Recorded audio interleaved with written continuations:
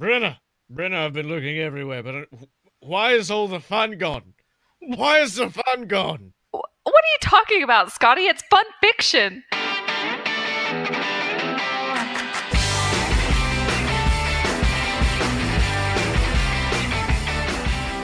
Welcome to Fun Fiction, ladies and gentlemen, the weekly podcast about movies and TVs and good stuffs and the fan fiction it inspires. I am your host, Scottye Moore. And I am the other host, Brenna Clark. Hello, friends. And Brenna, last week we had a great Adventure Zone episode. I mean, how do I follow this up? I'm going to Disney World, so That'll do it.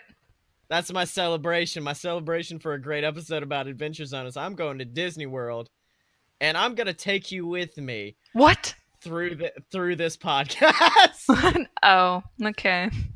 Yeah, I know. I'm sorry. Well, it also happened because I was on one of the two fan fiction websites that exists, and I reached a point where I was just like, why don't we just do something that has a lot, like an insanely large amount? And I don't know why, but everyone's into that Pirates of the Caribbean fan fiction. They are on Pirates Fever, sweeping the nation. Is it? This is the first that I've heard of it. I mean, well, it's sweeping the fan fiction nation. Okay. I guess not the fan fiction that I read. Yeah. I mean, it does swept the nation, swept it. The first it swept it. It swept it. When the first movie come out, like, everyone, wasn't that the year, like, everyone was Jack Sparrow for Halloween and stuff? Like, also, I don't know I can't remember what they played the trailer for this before, but dog, it scared the shit out of me to a point where afterwards my mom's like, hey, do you want to go see that? Hell no, Mom. Did you see them punk-ass skeletons? I ain't dealing with that. Skeletons. Well, I don't know if it was to the first movie or if it was to one of the sequels, but it inspired the first time that I ever cosplayed. Like, I was Elizabeth at one point to see. Oh, that's awesome. One of the movies, yeah, because my cousin dressed up as Jack Sparrow, I think, and we rocked it out. It was awesome. Oh, when the fifth one came out and I was in Disney World, when I went to see Guardians of the Galaxy 2 at Disney, there were people dressed in character for that, which, by the way, just want to get this out of the way real quick. Didn't realize Gamora's in this movie. Oh, yeah, she is. Yeah, I was just like looking, I was like, wait a minute, is that Gamora? What the fuck? Hey, Gamora, what's up? What you doing, girl? How you doing, girl? But yeah, I wanted to go to the Pirates of the Caribbean 5 premiere as Jack Sparrow, but then I was like, I'm good. I can't afford it. Oh yeah, that would take a lot of money and effort, but mostly money. But yeah, dude, I forgot how dope Elizabeth is in this movie. She is so freaking dope. I mean, I think this is one of the first times that I remember being like, hey, girls are badass. Because she's like fighting in a dress and a corset and she's the shit. Not only that, like, a lot of what she does shows how fucked up the things of the time were, including the numerous times she passes out in a corset. But my favorite one, and I guess it's something that they did a lot back then, is where they put the pan of hot coals in her bed to keep her warm. And all I could think was like, that's real fucked up. And then Elizabeth later uses it to take out two pirates. And I'm like, good, even Elizabeth knows this is kind of fucked up what they're doing. Yeah, she was woke. Elizabeth woke as fuck. Elizabeth was great. Jack, I mean, we could probably do a whole show on Jack. I love Jack. You know what's so weird to me? Something that I was looking up because I just went to IMDb and I was like, let's look up some trivia. And the list of actors that they went through before they got to Johnny Depp is just like astounding to me. Yeah. Oh, dude, it's an insane amount of people that they went through and they're like, I guess Edward Scissorhands. I guess we could pull this off. They wanted to use Matthew McConaughey. Can you imagine? This Jimmy Buffett motherfucker just pulling up like, hey, I see y'all got there. I was just thinking about taking that boat for a while, if that'd be all right. All right. At which point the guy, like, it wouldn't be like where Jack is like charismatically going through everything. People would just be like, this dude seems chill. It's fine. Yeah. Instead of being like drunk off of rum, he's just like high off of pirate weed. I don't know.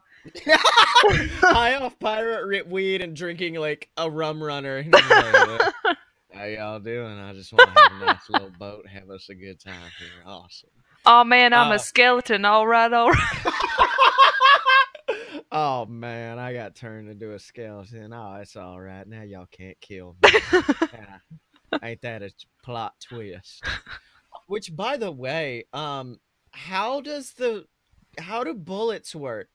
Because that last scene where Jack shoots and then he's like, "Ah, you missed me, boy," and then fucking Will sounds like he's talking and screaming and whispering at the same time. Turner is just like, "No, I've actually got this," and then he like puts the blood in the coin and he's like, "Oh no, now I guess I am shot by this gun." I'm like, "Well, no, he's a skeleton. It would have went through anyways." Maybe it's stuck in a bone or something. I don't know. It got stuck in a bone. Yeah, Yeah, they played real fast and loose with the whole skeletal pirate rules in that last scene. Although the last scene is dope as shit, though. it is. But I mean, you got Hmm. to do what you got to do to get to the ending. They couldn't just let the bullets go through and just nothing. That's the dramatic reveal.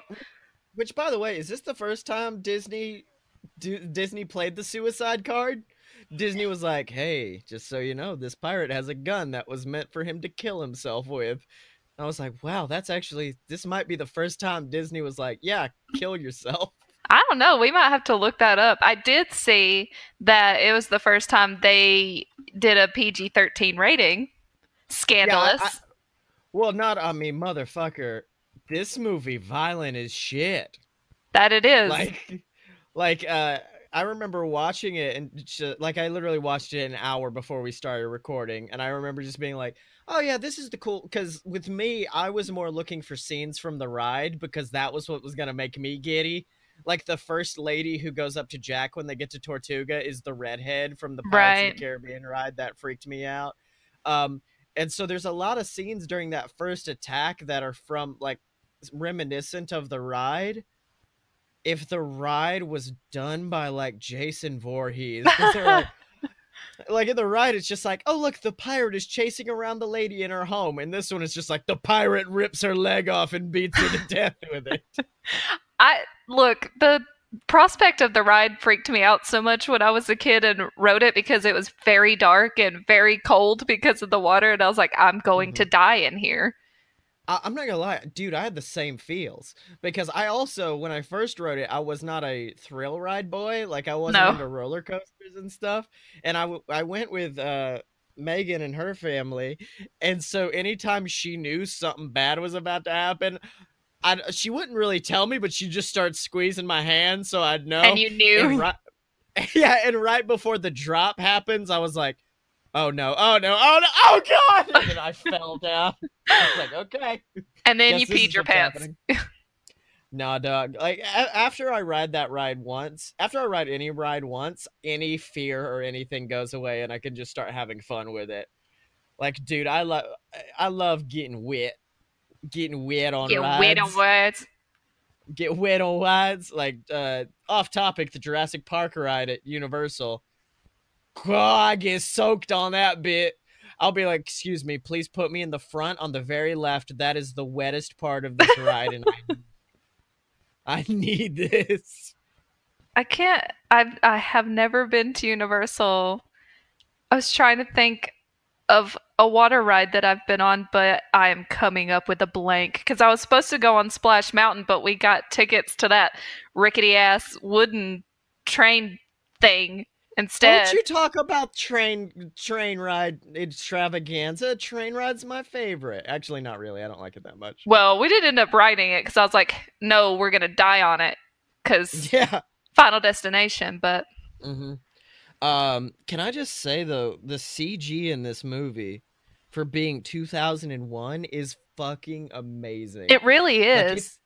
It aged super well. Like at the end where they have those beams of moonlight shooting down into the cave Yes. for literally no other reason than dramatic effect. Like I was like, "Oh, this aged so well." Unlike the time I decided to try to watch Shrek on an airplane and went, "Wow, this is rough." What do you mean So it's yeah, rough? Well, we're not talking about Shrek. We'll save that. we'll save that for the Shrek extravaganza that we do. Dude, that's not on the list, is it? We gotta add it. We gotta crank Imagine that the that sick Shrek Shrek. fanfic.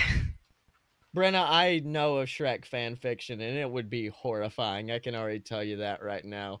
Can we just talk about shithead Will Turner? Yes, Because please. Or I wanna like him. I really do, because he's got really cool scenes in the movie, like that yeah. like the opening scene where him and Jack have that sword fight, and he's just like, "I train 3 hours a day so that when I find a pirate, I can kill it." And I'm like, that's really dope. And then that end scene then the end scene happens where he's just like, I guess I'm a pirate now. That means I need a fucking big ass musketeer hat. And he just walks in like, "Milady." Oh god. That musketeer hat is like the fedora of the Oh my god, 1700s. it is. He just pimps in, just like, all right, I guess I'm a pirate now. Like, no, you're a shithead. That's all you are, my dude. You're just less a shithead than wig wearing bitch. Mm-hmm. See, I'm mad that I didn't see this in theaters because I was a coward, because this is definitely a theater movie, I think. Yeah, I mean I was young-ish when I saw it, but I do Mhm. remember it being spectacular. A Because spectacle, if you will. because with me sitting there in a recliner, just watching it with like light all around me and it not being that loud, it does give you that this is a fucking long movie feeling. Yes. Like like I got the this is a fucking long movie feeling right before they got to the beach, or not the beach but the rum place, like that, the rum island. That was about the place where I was just like, damn, this is a long movie. Oh, never mind, they're burning down the island and Jack is yelling about rum. Now I'm back in it. Yeah. I think that's what Jack Sparrow was in it for, was to keep you in it. Yeah, Whenever they were you just got like, bored, it was like, Jack, say something funny. mm-hmm. Jack, please, Jack, we'll give you the rest of this fucking series, my dude. You're kind of like the Urkel of Pirates of the Caribbean. You were just supposed to be a side character, and then everyone loved you. And then Jack just pimps in like, "Did I do that?" And everyone's like, "Yeah, Yeah, Jack." you did. Do it some more. Uh-huh. Oh, that Brenna, you've never watched Family Matters, have you? So you No, don't I understand. have. Well, then you didn't get the I reference. did, but Damn it, Brenna, you're ruining the show. Anyways, well, you know what? You can find yourself another co-host, sir. Brenna, you're absolutely the worst co-host I have ever heard of. Thank you, sir. Well, damn it, you didn't do it again. You're supposed to say, but you have heard of me. Well, you can't expect me to go along with your jokes. I have That's great not what ex. I'm here for. Mm-hmm. Brenna, I look at books a lot, and I have great expectations.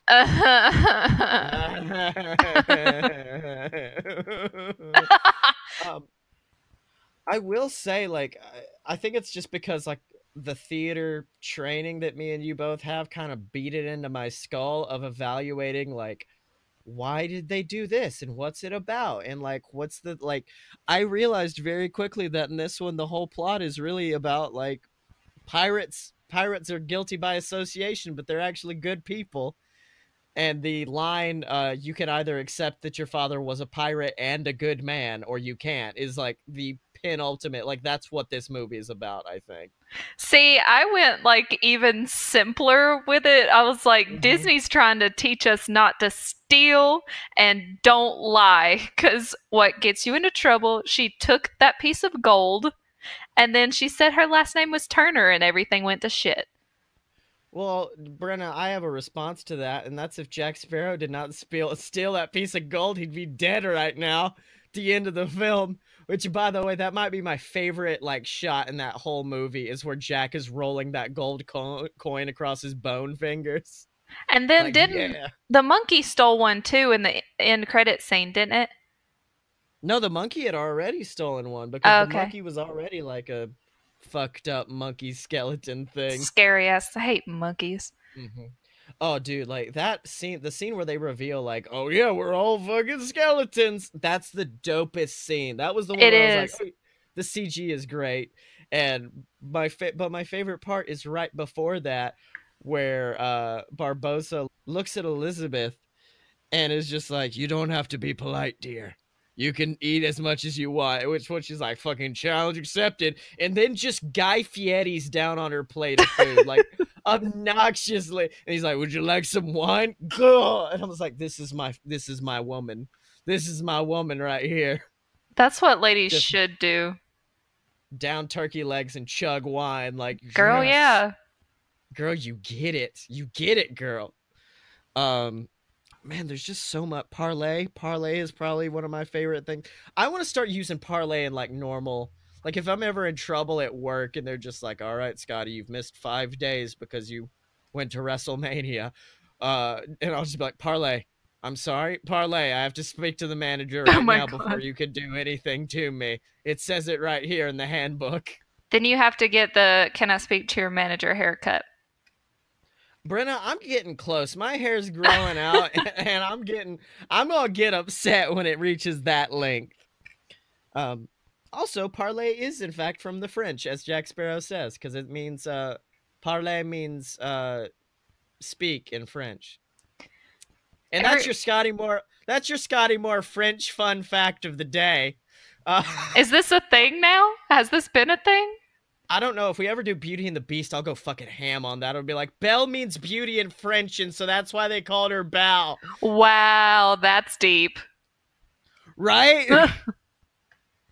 Oh man, when I learn French, I'm just like I'll see certain words and be like, "Oh, that's why that's called that." Okay, cool, awesome.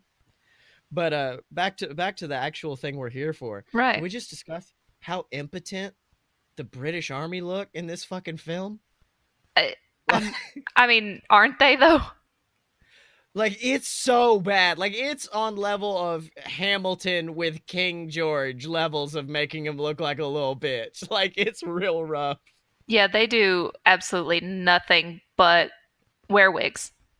Well, not only that, my favorite is still the like that opening scene where she passes out and falls to the water, and then everyone's just like, "Should you jump in?" Nah, dog. There's rocks down there. Can Right? you jump in? Can you jump in? I can't swim. You're a fucking sailor. You better learn how to swim pretty quickly, my dude. At which point Jack's like, yeah, guys, I'm the bad guy, kind of, and you're gonna let me do this. Jump in. It's anti-hero time. It's anti-hero time. Um, so I had another thing, and I think I lost it. Give me a minute. I think I'm gonna get it back. Think about it. Oh, also, this movie could have ended like 2 hours early Yes. because this is one of those movies where the bad guys they ain't that bad. Like all they want is like the curse to be lifted. And it wouldn't be that hard to do either. Yeah, like the scene where they're just like, "I just get a little bit of blood out of you, dear, and put this coin in and we'll be fine." Why didn't Will just be like, "Wait, fuck, that's all you need? Well, here you Let's go. go. Yeah. Let's go. Let's do this. You want to hang out after this? We go to Tortuga, get wasted, bro."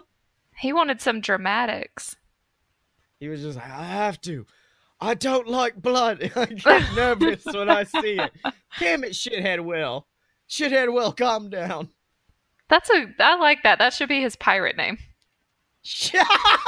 There was Bootstrap Bill and Shithead Will. I like it.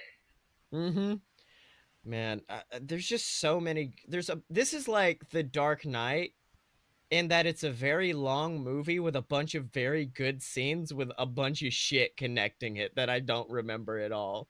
So if you're just like, give me a plot synopsis, I'm like, I can't, but I can tell you about that really dope scene where Elizabeth and Jack get drunk on the island and he flirts with her.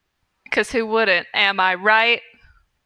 thank you for saying it. I didn't want to say it because I didn't want to be that dude, but my girl, Akira, looking good in this film. She is, she do. Although, to be fair, J-Dep also looking greasy, nasty good. And when he grows his mustache out, Will Turner don't look bad.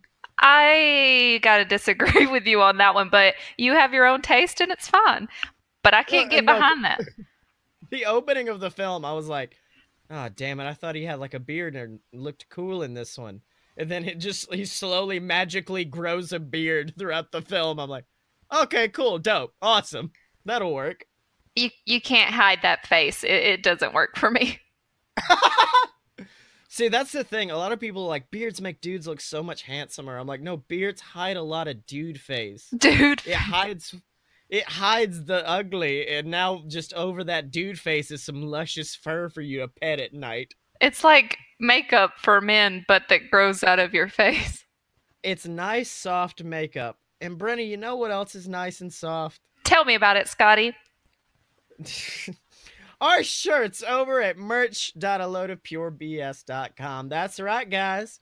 We got fun fiction merch, biatch. Whoop.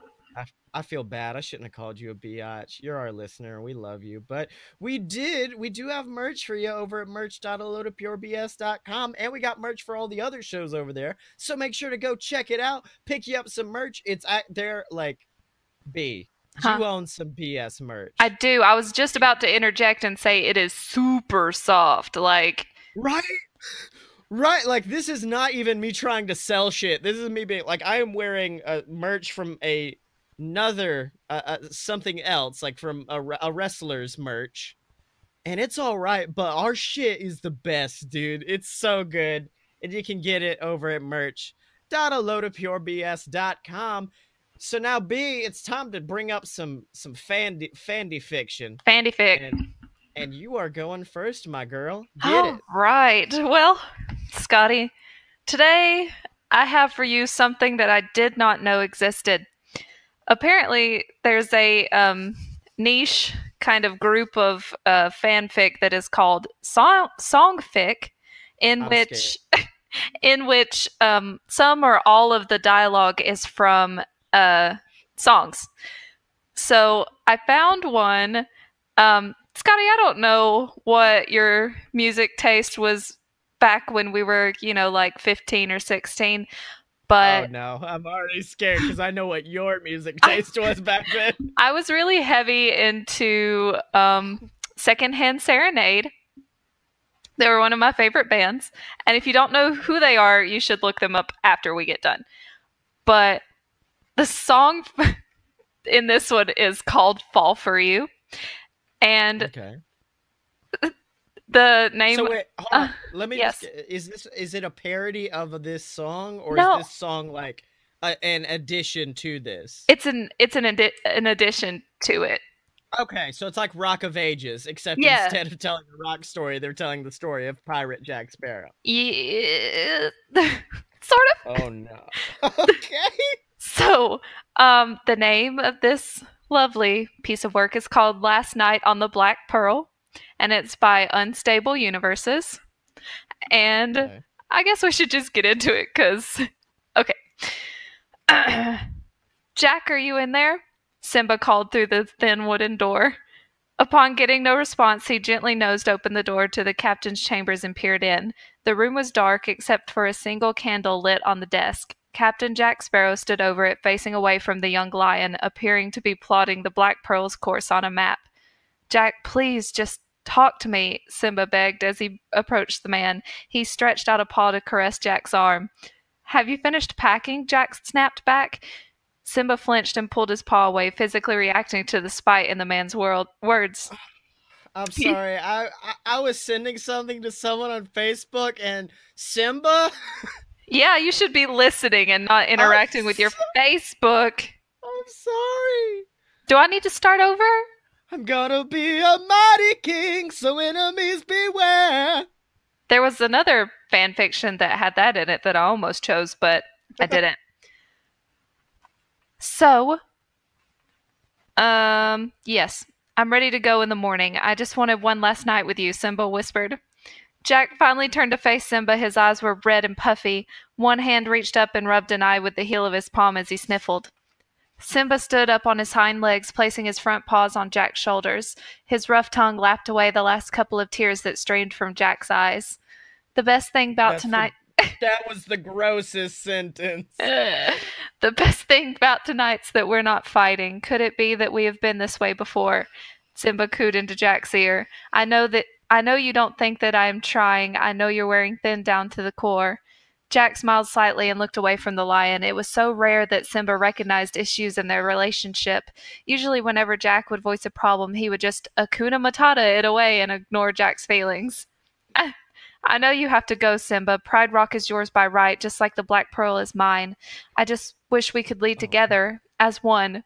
Saying it out loud for the first time ever, Jack began to choke up. Another tear rolled down Jack's cheek, but Simba's tongue was quick to lick it away. This is ugh. this is not what I intended, Jack regretted. I always swore to you I'd never fall apart. You always thought that I was stronger. I may have failed, but I have loved you from the start. Jack, ashamed at his lack of composure, buried his face in Simba's thick red mane. A sob racked his body, and Simba pulled him in closer, offering reassuring chushes. Tonight will be the night that I will fall for you over again, Simba murmured to the teary eyed man. Don't make me change my mind, or I'll never live to see another day. Really? Jack pulled his face out of Simba's mane to look him in the eye. I swear it's true. Simba removed his paws from Jack's shoulders and gently took Jack's hand into his mouth. He led the man away from the desk and out the door. The two headed to the bow of the ship. They gazed out over the open ocean. Stars shone brightly over the deep blue-purple sky. It reminded Simba of the night he talked to his father in the stars. So breathe in so deep, breathe me in, I'm yours to keep, Simba whispered lovingly. No, Simba, your pride rocks to keep. I was just a fling to you, wasn't I? Jack couldn't hold back the tears any better than he could in his chambers. He cried, not caring that his crew could see. Hold on to your words, 'cause talk is cheap, Simba reassured. He nuzzled up against Jack again, holding him as best as a lion can while the man sobbed. The serenity of the water calmed Jack slightly, no longer openly sobbing, just the occasional sniffle and silent tear. Will you remember all this? Jack asked. Remember us? A boy like you is impossible to find, Simba said simply, nestling a little closer against Jack's chest and following with a much quieter, You're impossible to find. The following morning, the two were awoken by a crewmate throating, Land ho! From the crow's nest. They held their embrace for a moment longer, neither wanting to break away from the other, but it was inevitable that they would have to rise from the bed at some point or another. Jack dressed, and they stepped out onto the deck. Looking ahead, Simba could see the coast of Africa slowly growing larger on the horizon. The Black Pearl laid anchor, and Simba said goodbye to his entire crew until finally he was back face to face with Captain Jack Sparrow. They shared another embrace, neither able to say another word for fear of breaking out in loud, uncontrollable tears. Their hug was long and tender, enjoying the very essence of the other, their feel, their smell. Finally, Jack pulled away and placed a light kiss on Simba's forehead. With a sad smile and a nod, Simba turned and leapt off the deck of the Black Pearl, landing on the beach below. He looked back once and made eye contact with Jack, who nodded again. Go, Simba! Be the Lion King! Jack called after his lion lover, tears once again streaming down his face. So bad. It's The the end. worst. It's the fucking worst. Didn't I tell you? Oh my god, Brenna. Are you crying over there? You loved it. Oh, no, I did. Oh, gee. Because it took me a minute. I was just like, I wonder where, because for me, I was thinking of it like Rock of Ages, to where, like, they'll be talking, and then they'll start singing. But Oh, no, it just became dialogue at some point. yes. It's just like Simba went to Jack Sparrow and uttered quietly, when I was a young boy, my father took me into the Pride to see a marching band. That's exactly what it is. It's so bad. Oh my god. Okay. Now, mine, Brenna, we thought last week we went niche with Adventure Zone. We're going fucking niche this week because you're doing whatever that was. And Mine is it is a crossover between Pirates of the Caribbean and a uh it was a kind of a big show, a big neat show, and it had a video that made it onto YouTube, like a clip from it that became very viral and big. I'm not gonna spoil it, but you may not have seen this, so that's gonna make this even better. But I'm just gonna read it. Once again, our dear captain found himself without his precious pearl and resigned to sail ocean in a rather small and rather leaky dinghy. Ah, well, at least this time he found the dinghy. Damn it. He had enough rum to keep him going a few more weeks and a stash of coconuts, so he reasoned he'd be able to catch up with his ship soon enough, as he would not have to make port for supplies any time soon. Funnily enough, living most his life at sea, Jack had never actually tried fishing himself, but he was Captain Jack Sparrow. How hard could it be?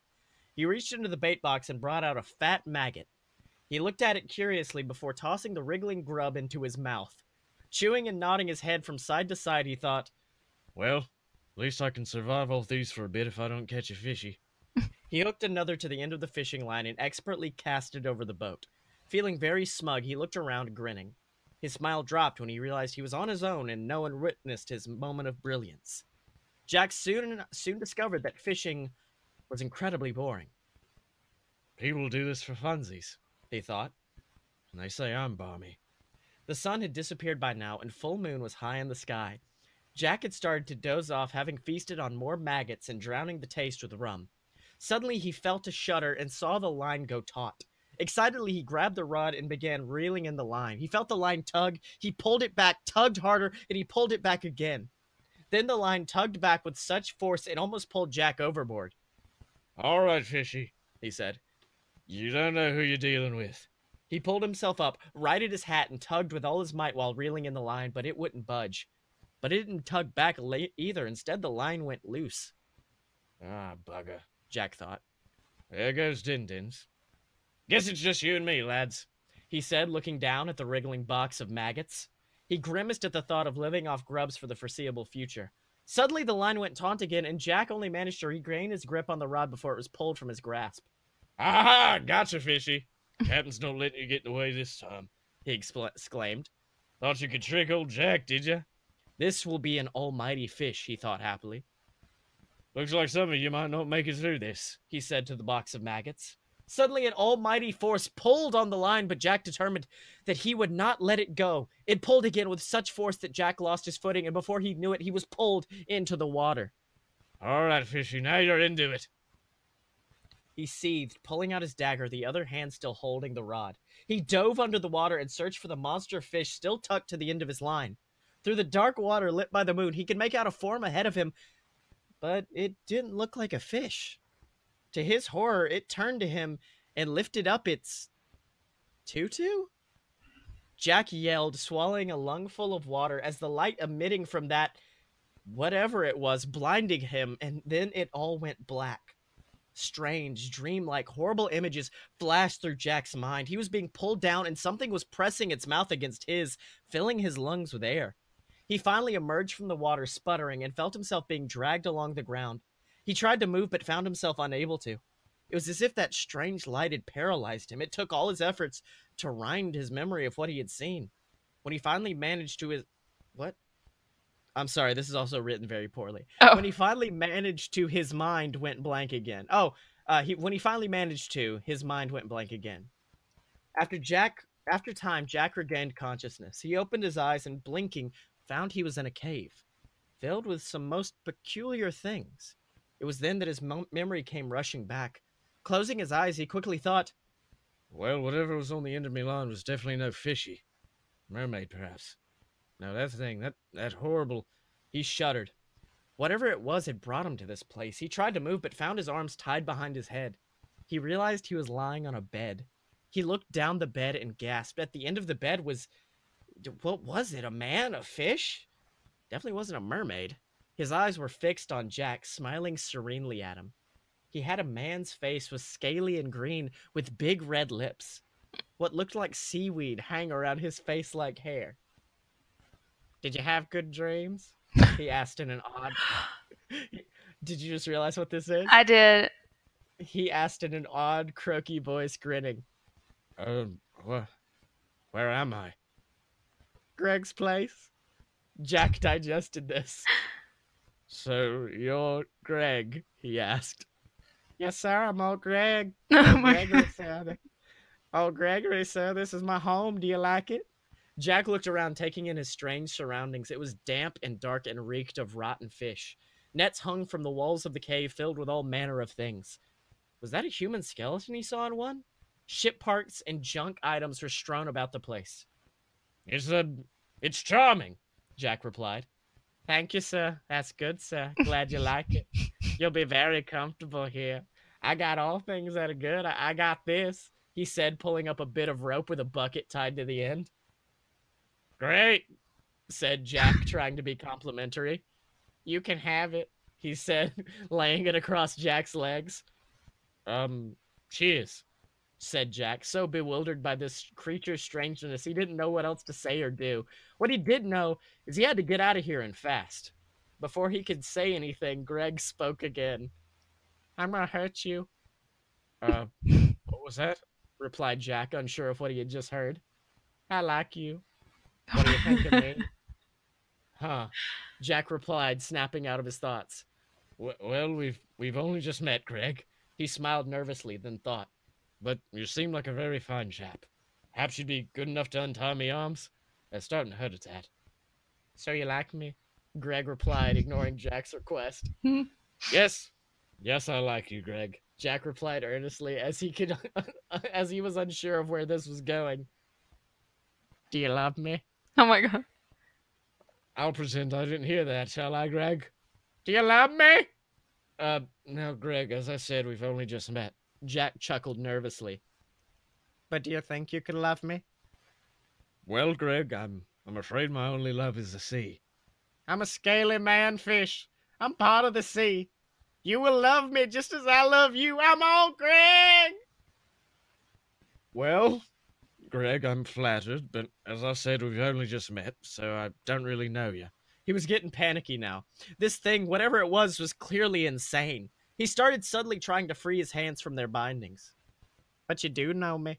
What about the boat times when we played catchy-pulley? That was our first date. You tried to pull me into your boat with your strong arms. You wanted old Greg. Unless you were doing something else with that fishing line. Jack thought carefully. Oh my god.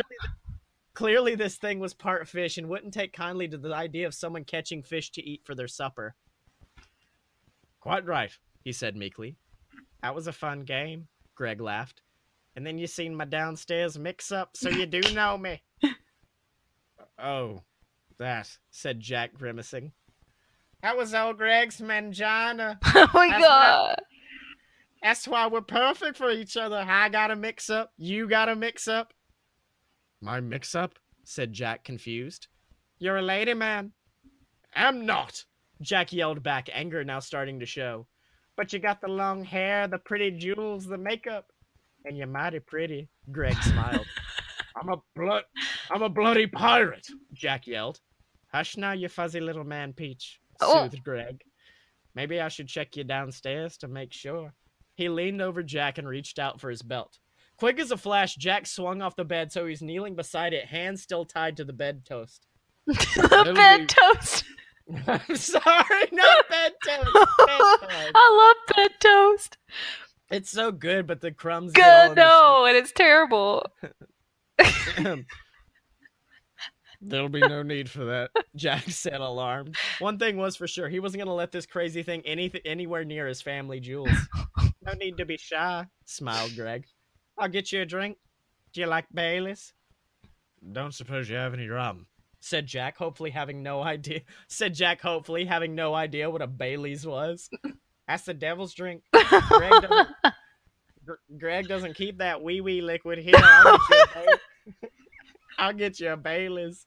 Jack was liking this creature less and less, but if Greg was going off to get a drink, it would give him a chance to redouble his escape efforts. Fine, he huffed. I'll be right back, said Greg, turning away. Oh, and no need for you to keep trying to get loose. Greg tied those knots real tight. I was in Boy Scouts. I got the home safety activity badge. I'm old Greg. He pointed proudly to a patch sewn onto his jacket. Besides, you need to save your energy for later. Ugh. He added the last bit with a chuckle, looking bashful. Jack felt like he just had ice water thrown over him. Greg made his way over to a makeshift bar and brought out a bottle and a glass. He poured the drink. Well, now, Greg, I can't very well drink with my arms all tied up like this, can I? Jack said as nicely as he could. Greg stared silently at him for a few seconds, the effect being quite terrifying. He reached out a scaly, webbed hand and stroked the side of Jack's face. No worries. Oh, Greg will free your hands, fancy man, so you can drink your Baileys. He reached down and put his hand up under his tutu. Jack's face turned to a mixture of confusion and disgust as he withdrew a knife from God knows where. And if you try any funny business with old Greg, he's gonna have to make you bleed, he said, subtly threatening, his eyes boring into Jack's. You understand? I'm old Greg! Now, once his hands were free, Jack was planning on using them to overpower his captor and make a speedy exit, but at Greg's words and piercing glare, he thought better of it. Greg was thus far an unknown foe, and he could only guess at what strengths and powers he possessed, and after all, he had shown great force with the fishing line. Of course. He smiles weakly, and quick as a flash, Greg moved beside Jack's tied arms and loosened them. Jack had little chance to rub his sore wrist before having the glass thrust into his hands. You gonna drink your Baileys? It's creamy. Greg smiled eagerly. Jack downed the brown liquid. It was far too sweet for his taste. Lovely. He lied. I'll get you another. Look, there's really no need. But another glass was thrust into his hand. Jack took a sip. Look, this has been lovely, and I'm most grateful for your hospitality and all, but I really must be getting going, so, he said, standing up and putting down the glass. Is this the way out? He said, pointing to an opening in the cave wall. Where you going? You didn't finish your second Baileys. As I said, Greg, I'm a pirate and a captain of a ship, and I really must be getting back to us, so if you'd kindly... Oh, a captain. Greg never met a captain before. Exciting. Can I be your first mate? I'll come with you. Thanks for the offer, but I actually already have a first mate. You're lying. You was up in that ship all on your lonesome before we started playing catchy-pulley, Greg said, suddenly angry. That wasn't me ship, said Jack, suddenly forgetting his current situation, outraged at the idea that dinghy could be considered his ship. I'm Captain Jack Sparrow of the Black Pearl, he said proudly, now growing more confident with his hands freed. He was tired of this creature's games now. Surely he could pose no real threat.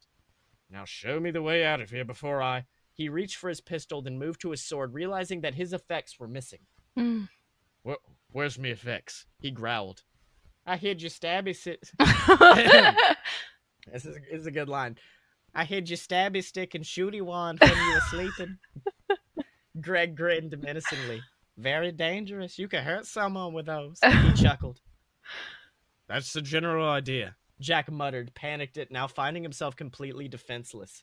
They stared at each other in silence as the seconds ticked past, Greg grinning maddeningly as Jack seethed. And that's not the end, but this is a fucking long fan fiction, but I refused to not read it. You're gonna have to send the rest of it to me because I'm in love with it. I'm gonna put links. I'm gonna put a link in the description. So if you guys want to read the rest of Old Greg and the Pirate by Proud Heart Cat, you guys can. It's so fucking like, I think he like proposes to Jack at one point. Oh, and looks like he feeds Jack rat piss. So that's some real wee wee liquid. That's a real wee wee liquid. It's so good. I'm all Greg. So yeah, I'm violently happy that you knew what Old Greg was, because otherwise that was gonna get real confused. But I think I would have liked it anyway, just for the fact of you talking to yourself in different voices. It was quite I'm Old Greg. pleasing to my ear holes.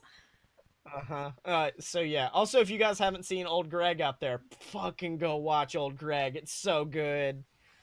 But you know what else is good, Brenna? What's good, Scottye? I don't know. What's good with you? Oh, you know nothing. It was good with all our Patreons over at patreon.com/a load of BS. That's right, guys. If you want to support fun fiction and if you want to support the entire BS network, you can over at patreon.com/a load of BS. And we got perks over there for you. We've got an official Discord that you can join and hang and chat with us, which I actually need to get Brenna on. And you get, yep. And that way, if you join us over there, you can help us figure out episodes. You can help us figure out stuff like that. And then, of course, you would get shouted out every single week on a load of BS. But that's only available to you if you go over to patreon.com/a load of BS. Now, B, I think I've been on a string of like emotional, like real intense stories. Oh, you mean killing people and taking things stories? Yeah, exactly. So I wanted to change that up and I wanted to go just normal. This might be the closest thing I've ever written to something I think I could actually find on fanfiction.net. Okay, hit me with Which it. it may not be good. This is what I'm saying. And that's also because I had to rush to write this after I got done watching Pirates. So all right, here we go. Captain Jack Sparrow awakens in a stupor as he often does, but before him is a mystical desert land, people staring at him bizarrely as he makes his way to his feet. He sees retailers dispensing out different exotic clothing, and people walk by him munching on massive amounts of food. The chaos reminds him of Tortuga, but this seems different from the place Jack had visited so many times before. He slowly approaches a bar. Greetings, stranger, and welcome to Agrabah. Oh my god. The the young girl excitedly shouts towards the man. Her smile puts him off slightly as he stares at her. I'm sorry, Agra what? He replies as she continues to stare at him, smiling like a maniac. Agrabah! It's a mystical land of fortune and excitement, she replies as he looks around confused. His ears perk up at the mention of fortune, however. So what can I get for you today, sir? I I just have some rum. Oh, I'm sorry, we don't have any rum here. What did you just say to me? We don't have any rum. Why is there no rum? What good is a bar with no rum? He responds as she giggles quietly, then gives him a knowing smirk. She disappears and returns with a small cup filled with a strange yellowish orange concoction. What is this? Well, I'll tell you now. It's a lot better than rum. She responds with a smile as he takes the cup and tastes of the concoction. This amazing taste of pineapple washes over his tongue as the cold mixture alleviates some of the sun's rays beating down on him. He quickly munches it down in front of her, then looks up, mustache covered in that strange brew. That is very good, but you said something about fortune. Where exactly is this fortune and excitement? I think that man over there can help you. She responds with a smile as Jack turns around to see a tall man waving at him and smiling. Ah, you want excitement, my friend, he says with a raised eyebrow. Jack responds with a confused look and then a quick nod of the head. Moments later, Jack finds himself strapped atop a large carpet, buckled in. He struggles against these restraints as suddenly a small child is placed next to him. Hello, Jack comments to the child, who looks up at him with a giggle. Having a good day? Have some of that yellow stuff? Before Jack can continue and before that child can answer, he feels himself lifted into the air atop this carpet, the ground disappearing. He now panics against his restraints as the carpet suddenly begins to move forward, spinning Jack in a fast circle. He sees others around him on these same carpets laughing and enjoying themselves. Jack thinks they have to be some sort of sick masochists or something to enjoy this. This horrifying ride continues for moments and then slowly lowers to the ground. Okay, what was that? He asked to the man who had him strapped into his carpet. The man merely laughs at this as Jack stumbles over to a nearby trash can and dispenses that frozen pineapple concoction into it via his mouth. He wipes away his beard and then stands in a panic. I've got to get out of here. Jack runs and runs and then suddenly finds himself in what appears to be a sophisticated colonial city. His eyebrows raised as he sees people willingly climbing into the stocks, a place that Jack had been in many times before but never willingly. Suddenly, massive bears come running out of nowhere, but once again, there was no panic from the people around him, only laughter as these bears run rabid throughout the streets. Jack immediately panics and runs into a nearby building, taking refuge in a seat. Suddenly, the lights dim, and Jack sits up straight as some sort of mystical moving image is displayed before him, showing images of horrifying war and then a country coming together in rebirth. The mystical image continues to display these different stories as Jack nearly nods to sleep, the novelty of this mystic picture quickly fading away. Suddenly, the curtains part as several men appear to be on the stage, each moving robotically. Oh, this is my favorite part! The man next to Jack excitedly says, rubbing his hands together. I'm I'm sorry, who exactly are these people? Jack asks with a raised eyebrow as the voice overhead booms. William Howard Taft. As a rotund figure moves robotically back and forth, a spotlight trained on him. Oh, these are our presidents, our leaders. He responds with a smile as Jack watches this horrific show. And it said you elect these people, you choose them? Oh yeah, we all get a say. Even that orange one with the cat on its head? Oh my god. Well, I didn't vote for him. Moments later, Jack and the man slowly exit the building, the hot sun beaming down on Captain Sparrow's forehead.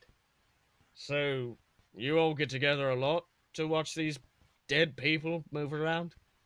Well, not really. It's kind of expensive. We paid nearly $2,000 on this. You paid $2,000 for that. Well, that and other stuff. Hey, if you want to see some really cool dead guys, go check that place out. Suddenly, the man's finger shoots forward to show Jack a horrifying mansion on a hill. Dilapidated gates decorate the entrance as Jack slowly enters, tombstones surrounding him. Moments later, he finds himself trapped in a room with numerous people all surrounding him. All right, everyone. Please step into the dead center of the room. The woman slowly utters as Jack suddenly feels himself crushed by numerous people all coming towards him at once.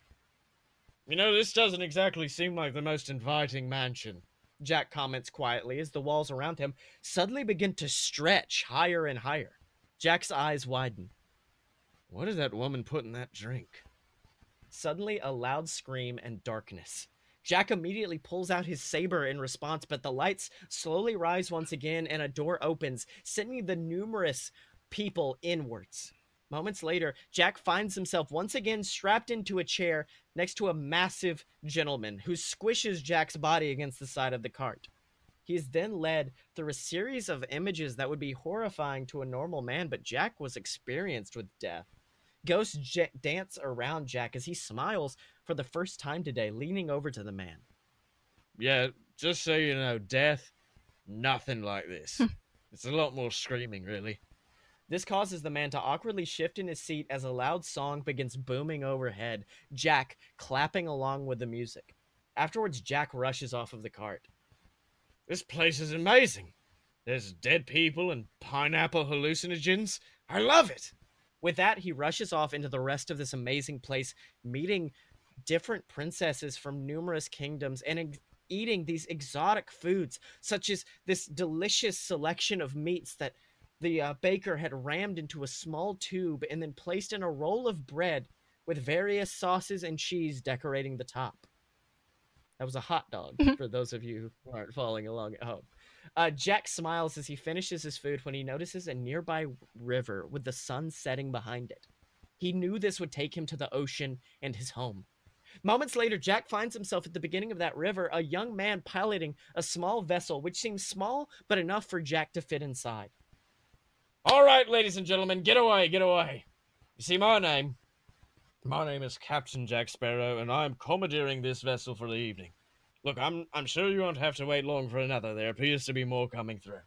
Jack smiles as he sits at the head of the boat, but he finds no steering wheel. But luckily it begins moving forward. As he exits the area, he smiles and screams, And just remember, this is the day you almost got Captain Jack Sparrow. Suddenly, Jack is flung into a strange world of rabbits and foxes. His eyebrows raise as he learns of the fox's evil plan to destroy the rabbit.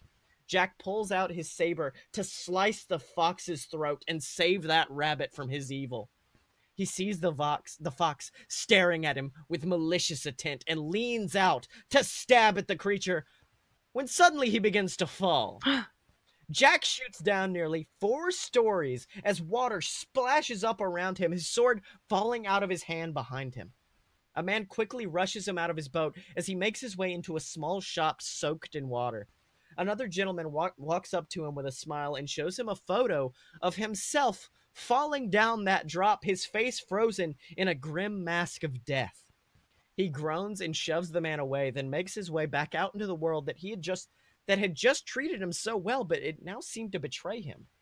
He passes by a world that seems strangely futuristic. Massive towering pyramids and space adventurers surround him as he groans and continues to walk when he sees a massive castle before him.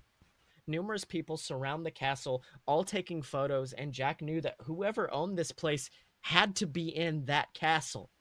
The sky is dark and he rushes forward, but he finds only a pathway through the castle, no entrances to be found. So he knew what he had to do. Jack began to climb. He began to climb that castle higher and higher, attempting to find some way to enter. He notices a young girl in a bright green dress on top of one of the pillars, and Jack smiles as he knew she had to know a way in. He continues to climb higher and higher when suddenly music begins to boom overhead. But this bizarre place had already done enough today. That music wasn't going to distract Captain Jack Sparrow. He climbed higher and higher when suddenly that green lady jumped and began to fly. Jack stares in disbelief and sorrow as she flies away, disappearing into the night. Suddenly, explosions begin to sound behind him as numerous cannons shoot into the air all around Jack. He struggles to keep his footing when suddenly one of those red cannon blasts shoots straight for Jack, striking his foot and causing him to fall, crashing against the side of the castle and nearly falling straight to the ground. Jack's head cracks against the roofing, causing him to black out. Moments later, Jack awakens in a small white room with numerous people surrounding him. He groans as he slowly makes his way into a sitting position. He reaches to the back of his head and feels a large bandage covering his skull. Johnny? He's awake! He's awake! One of the individuals calls as she runs out of the room and down a corridor. Johnny? Who is Johnny? Jack thinks. Do you remember anything? I mean, that was a very nasty fall you took, Mr. Depp. Another man slowly approaches Johnny. I mean, Jack. At least he thinks he's Jack. Jack fades in and out of consciousness as suddenly numerous people fill into the room, each repeating that name, Johnny, Johnny, Johnny, and then he slowly realizes that he's not Captain Jack Sparrow. He's Johnny Depp, and earlier in that day, he had come to the parks to promote Pirates of the Caribbean 8, Pirates in Space. Oh my god. And while surprising guests on the Pirates of the Caribbean ride, he took a stumble forward, landing in the boat and knocking himself unconscious. He awoke in the disembarking area of Pirates of the Caribbean where numerous medical staff are awaiting him, but Johnny, aka Jack, would have nothing of it, pushing past them and fighting away anyone who tried to stop him. The medical team tried to track him down, but by the time they made it out of the building, he had disappeared into that massive crowd of people and into Agrabah. Are you all right, Johnny? The doctor once again asks as Johnny smirks and slowly stands, walking over to a table which contained his effects and places his tricorn hat on his head. What are you doing? Well, you did a very good job today. Jack responds with a smile as he grabs his saber and rushes towards the door. But you will always rue this day as the day you almost caught Captain Jack Sparrow. The end. I liked it. I know. I'm really harsh on myself. I'm sorry. I know, and you need to like, stop no, that. It's not worth it. I feel like it's a little bit autobiographical. What? Hold on. What? So we all know that time I cracked my head on the side of Pirates of the Caribbean and then climbed up Cinderella Tower. Yeah, I saw a video of it. What are you talking about? Yeah, bro, that was real. Yeah, that was one of the things that I was like, I'm hoping this M. Night Shyamalan twist at the end will be enough to push me through. Yeah, that sort of thing is hit or miss, but you hit it. Thank you. I was hoping I hit it. Because, well, my original intention for it was going to be, like, not having it be a twist and just having the beginning be Johnny cracks his head and then he's going on a search, this massive search for treasure, which led to finding a frozen Walt Disney and taking all of his money. But then I was like, man, I don't have enough time to flesh all that out. Let's just have him have an adventure around Disney World. It's good. And it's good. It's good. So, Miss Brina, it's been an episode. Where can they find you on the internet? Look me up on Twitter or Instagram or whatever else at Brennasaur, BRENNASAUR. And you can find me on the Twitter machine at SCOTTYEMO. That's Scottye Mo. Yeah. You can also find me on. Oh yeah. And you can find me on Instagram under the same name, and then you can find me on Amazon Kindle. In the Kindle store, you can buy my Queasel Court books, the BS versus the Gods books, and then of course you can go to Audible and get the audiobooks for the first 2 Queasel Court books, and I'm actually producing the BS versus the Gods ones right now. And that one should be out in July, hopefully. So yeah, make sure to check out Audible. We need to get that Audible sponsor. Yeah, and yes. We need an Audible sponsor. That's what we need, guys. And yeah, of course, also make sure to go to aloadofpurebs.com and check out all the other BS Network programs like Fight Boys, like Opposite Attractions, and of course, like A Load of BS, the show that I'm actually about to record as soon as me and B are done recording this show. Ooh, ooh. So yeah, make sure. So check that out all over at aloadofpurebs.com. Pick up your merch at merch.aloadofpurebs.com and donate to our Patreon, as always, ladies and gentlemen. But until next time, Brenna, I've been Scottye Moore. And I've been Brenna Clark. And you should always stay away from baby Hitler. Yeah! Nailed it!